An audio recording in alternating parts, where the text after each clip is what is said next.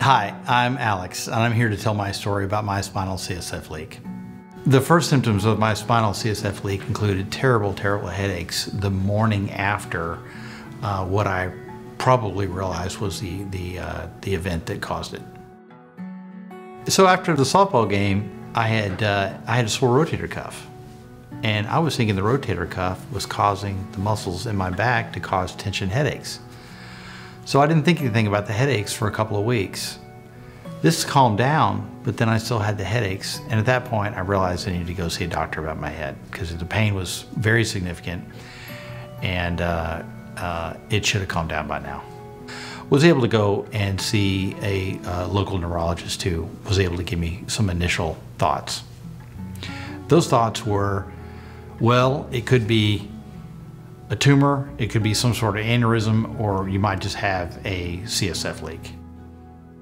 And I got an initial CSF pressure check, and indeed my pressure was really low. So we did have a very good idea that it was a CSF leak, but now we needed to find out where it was.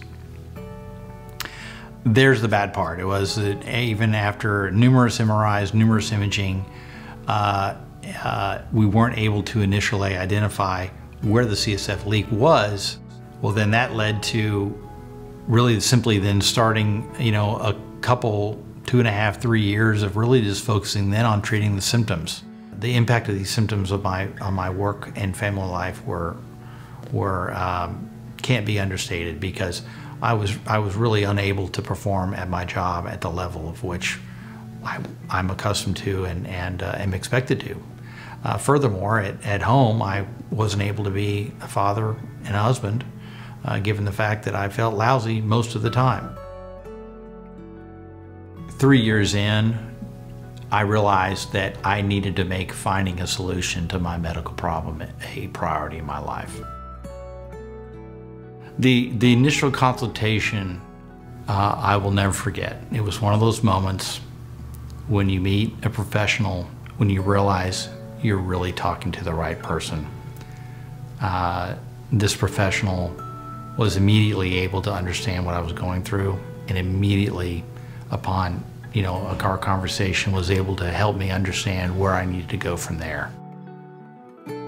So after 3.5 years, my CSF leak is affirmatively diagnosed, and so the next step is to find a surgeon who can repair the leak. And what was interesting is that as bright as the physicians were at identifying the leak, finding a surgeon wasn't easy. As it turns out, my affirmative diagnosis, they suspected it could have been in a couple different spots. But when I went to go see my surgeon, he went ahead and had me do his set of imaging, which is a little different, and it's called digital subtraction myelogram. And what it does is it runs you through an imaging machine very, very slowly to get high-res images, and it was able to actually affirm that my leak was in my back and not my neck, which was great because I was able to avoid neck surgery in an exploratory way. So that saved me lots of time and lots of trouble.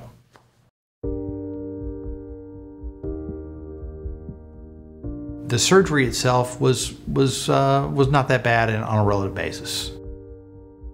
The transition from the rebound intracranial headaches, the procedure, back to work and family life has been something that has been something I've really enjoyed. But it's been tough, and I've been accustomed to being very active in my work, in my family life, and so.